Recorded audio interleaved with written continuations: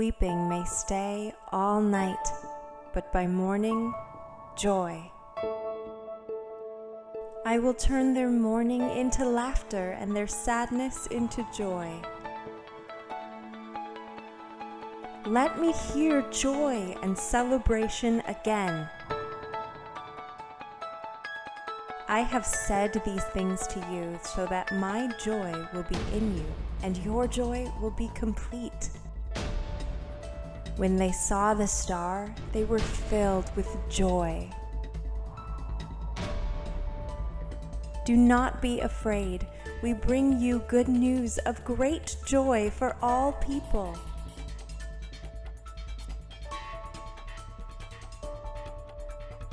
Joy.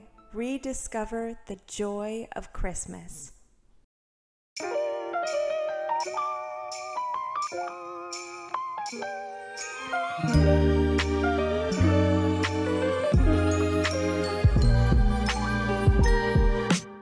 Merry Christmas from the Arthur family and from the new Grosbeck Parsonage of Sycamore Creek.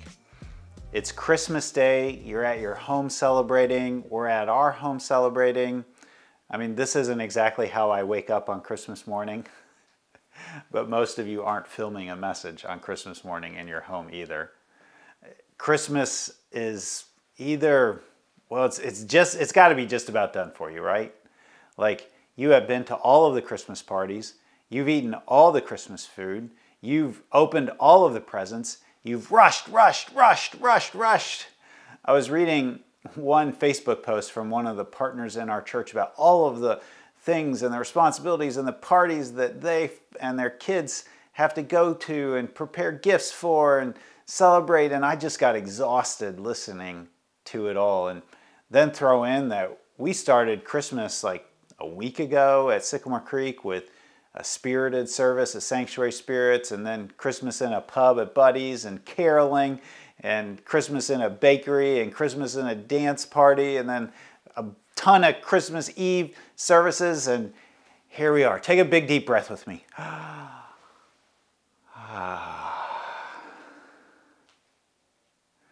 And in the midst of all of that, we have been trying to rediscover the joy of Christmas. What's been your overwhelming feelings? I mean, Christmas is full of all kinds of feelings. What's been your overwhelming feeling over this last week or two or month, this Christmas season? Take a minute to turn to your, well, family, because that's where you're at right now with your family. Or if you're watching online by yourself, put it in the chat. Let's talk about that. What's your overwhelming feeling this Christmas season?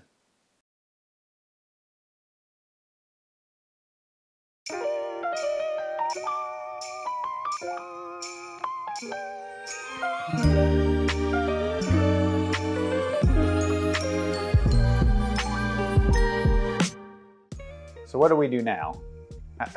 What do we do now that Christmas is, well, mostly behind us? Well, let's go back and look at the Christmas story and let's think about how it's told. I mean, originally or usually this is how the Christmas story is told. First, there's the Annunciation from the angel to Mary that she's going to be pregnant. And then there's Joseph having an angel show up in a dream. And then they traveled to Bethlehem and Jesus gets born in, well, a manger. The shepherds show up. The angels show up. I mean, all of this stuff, the wise men several years later. That's how we usually tell the story. And it's, well, it's over and done. But there's actually more to the story. More to the Christmas story than just the way that we usually tell it. What we're going to find is joy in new life and the rituals that go along with new life. You see, it was Jewish custom and tradition that on the 8th day after birth for the parents to take the child, the newborn, to the temple and have them circumcised, to enter into the family of God in the nation of Israel through this ritual of circumcision. So Joseph and Mary travel to the temple and they offer the purification sacrifices and offerings, which is 2 doves. This is the offering that's given for poor people. If they were rich, there would have been another offering that they would give. This little moment shows us the faithfulness of Mary and Joseph. You see, there was this faith tradition that they wanted to participate in and bring Jesus to the temple. Now, I think in Luke, including this part of the story of Jesus' birth, he's paying attention to another, well, not so much joy, but sorrow in the broader story of Israel. You see, Luke is writing this 20 to 40 years later, and this would have been after the temple had been destroyed. If you look really closely at this picture, you'll see that overlooking the temple at the time was the Antonia fortress. So the Roman soldiers could have peeked into the temple at any time to see what was going on. In fact, at one point, the Romans built a gymnasium and a bath across the way from the temple. And this would have had regularly people walking through it naked, which would have been considered really unholy. I mean, imagine somebody walking naked in front of our church. Oh my gosh! And yet there is a faithfulness of the Jewish people, continuing this tradition of new life and the circumcision of Jesus 8 days after his birth. So there's joy in new life, but there's also joy in waiting and longing.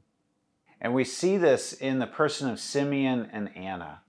When Joseph and Mary show up with the infant Jesus, Simeon has been waiting and longing. Anna has been waiting and longing to see the Messiah. Simeon doesn't want to miss the Christmas story, doesn't want to miss what Christmas is really all about. And in this moment, Simeon's joy breaks out into song, and he sings what's known as the Song of Simeon. We've learned it in our family, and we've taught it to our kids because it's traditionally a prayer that's used at the end of the day. And Simeon's song goes like this: Lord, you now have set your servant free to go in peace as you have promised. For these eyes of mine have seen the Savior, whom you have prepared for all the world to see, a light to enlighten the nations and the glory of your people Israel. These were the overwhelming feelings of joy that Simeon felt. And he asked to, hold Jesus. Imagine Mary's feelings in this moment. I mean, Simeon and Anna are pretty old, and Mary doesn't know who they are. Will they take good care of Jesus? Of course they will, because Simeon is overwhelmed with joy. And then he makes a prophecy, or a rather strange blessing over Jesus and Mary when he says this: This child is destined for the falling and the rising of many in Israel, and to be a sign that will be opposed, so that the inner thoughts of many will be revealed, and a sword will pierce your own soul too. Fred Craddock, the great preacher of this last century, liked to say that whenever you turn on a light, it creates shadows. And when the light of the world comes into the world, Jesus also creates some shadows too. Maybe you've experienced the same kind of piercing too. Life is full of those sorts of experiences, and you've been waiting and longing. There is a joy that can be found in waiting and longing this Christmas. We also find joy this Christmas in sharing with others. If Simeon sings, then Anna shouts. She says, at that moment, she came and began to praise God and to speak about the child to all who were looking for the redemption of Jerusalem. We're told that Anna is an 84-year-old widow. Now that could mean one of two things. It could mean that she's 84 years old, which would have been really old in that day and age. Or it could mean that she has been a widow for 84 years, which means that she's over 100 years. She's been waiting a very long time. And she shouts to anyone who will listen about who Jesus is. Anna becomes the first evangelist. We find joy this Christmas through new life, waiting and longing, and sharing with others. Which of these three did you and your family find joy in this Christmas? Let's talk about that, or put it in the chat.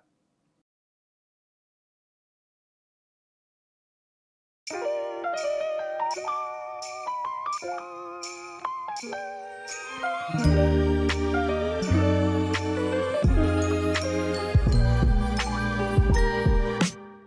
what do you do on the other side of Christmas to find joy? I mean, you've celebrated Christmas, you've gone to services, you've rushed, and you don't want to miss Christmas.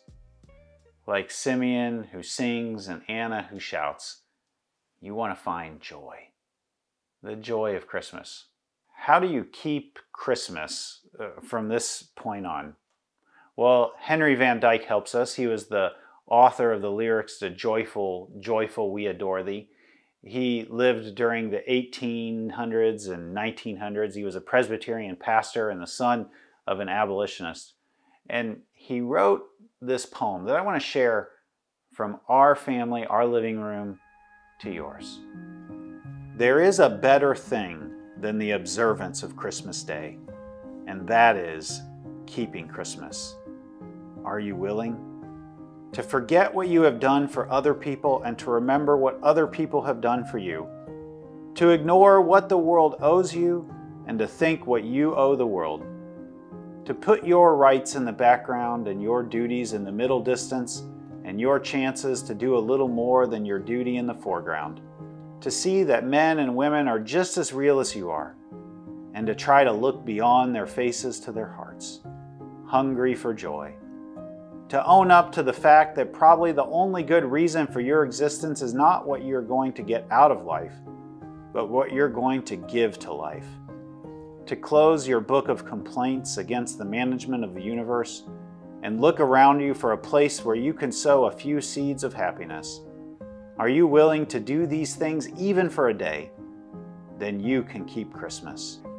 Are you willing to stoop down and consider the needs and desires of little children?